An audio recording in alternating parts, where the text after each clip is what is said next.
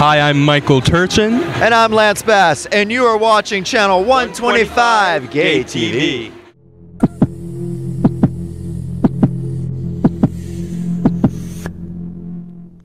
Hi, I'm Art Smith with Channel 125, and this is Chase Oliver. And we're here in Atlanta. We're meeting with Lance Bass and Michael Turchin to talk a little bit about the freedom to marry. Hi, Lance. Welcome to Atlanta. Thanks for having me. You're quite welcome. Now, when I first met you, it was March of 2000.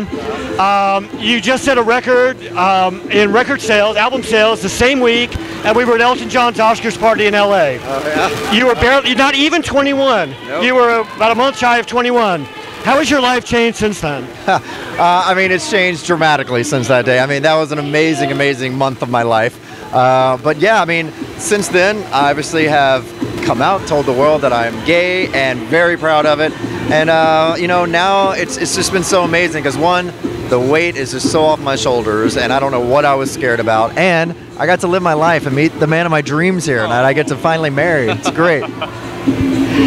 That's awesome. Now, over the course of your career, through your production company, through your music, you've worked with a lot of different celebrities. Since you came out in People magazine, how have they interacted with you? Has there been any negative feedback, or has it all been positive?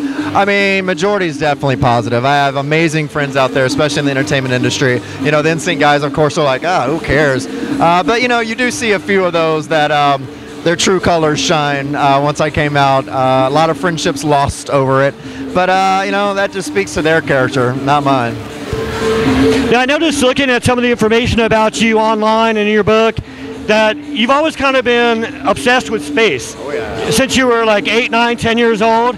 And you recently announced that you were going to be having a video of your wedding that was going to be available to the general public after the fact, obviously.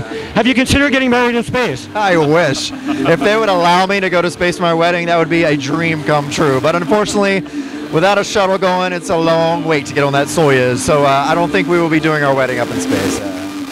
I see. Now, Michael is an artist, correct? Amazing. And I've seen some of your artwork. I know the current series is called Iconic, is that correct? And you basically portray celebrities in kind of a silhouette format, but with pictures and words behind them that somehow enhance the image or talk to the nature of the person.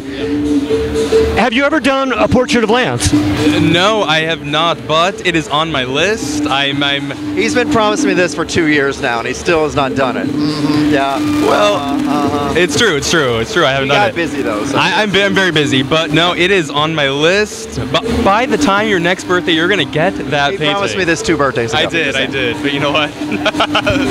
Now, should I bother to ask what the text is going to be behind his name? Yeah, what is it going to be? Perfect. Oh, how sweet. That almost makes up for a 2-year-late birthday present. Well, we hope you have a really good time while you're here in Atlanta. Are you going to be staying just one day, or? Yeah, we're here for the night. We leave tomorrow back to Los Angeles. Well, excellent. And I'm sure Chase has a question he'd like to ask you, so let him step in there and see what he has to say. I just want to know if I'm invited to the wedding. Come on, everyone's invited. The whole world. It's on television. The whole world's invited now.